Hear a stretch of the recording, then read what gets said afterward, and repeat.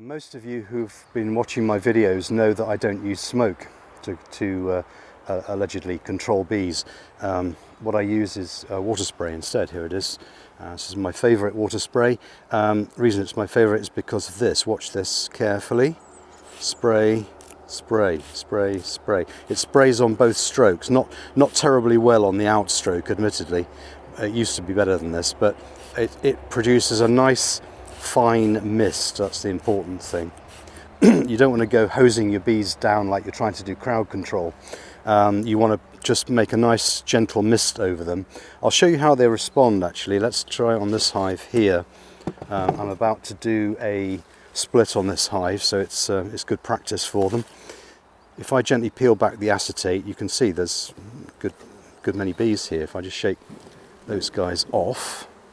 Now then, so we've got bees on the top here, on the surface, tops of the frames. Now if I just gently spray with water, what happens?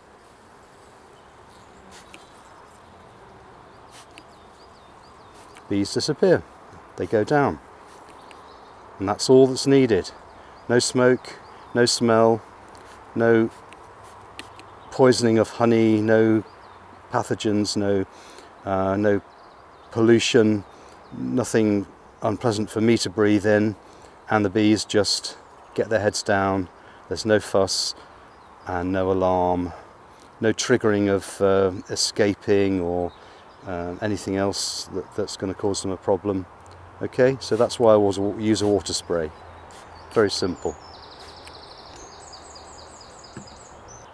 Okay, there's propolis on here that I can scrape off, and while we're talking about propolis, I'm just going to pop the lid back on this, or just put the screen back on. While we're talking about propolis, some of you will have seen my video on the possibility of using sublimated propolis as a potential treatment for a well-known virus that's around at the moment, which will remain nameless. And it occurred to me that, and I'm certainly not the first to have this thought, because bees themselves have been using propolis to protect themselves against pathogens ever since the beginning of their evolution, no doubt.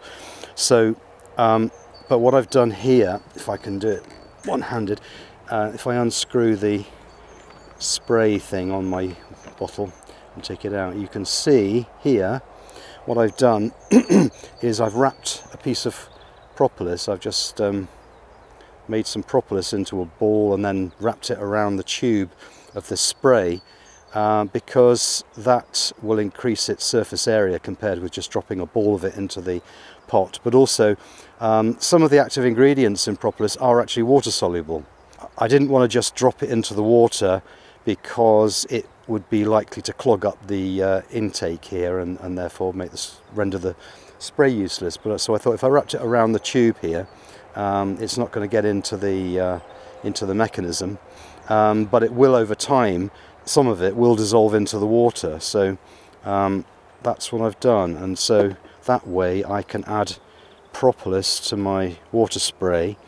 Also in this bottle is some birch sap, and again, hopefully some of you will have seen the video I did a couple of videos on the use of birch sap with bees.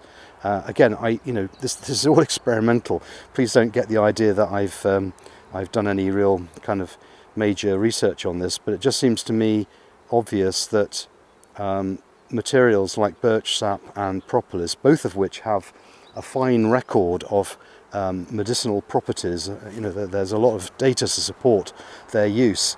I'm just standing in the way of these bees here, so I'm just going to move slightly.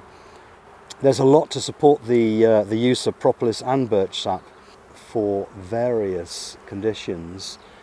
Propolis certainly has some antiviral properties, as has been well documented, and birch sap has a, shall we say, a stimulant effect due to its contents include betulinic acid and methyl salicylate and many amino acids and minerals. So it's got to be good. Well, we know it's good for us, and therefore we can make some guesses that it might also be useful for bees, although of course there's no obvious and literal correlation between the two.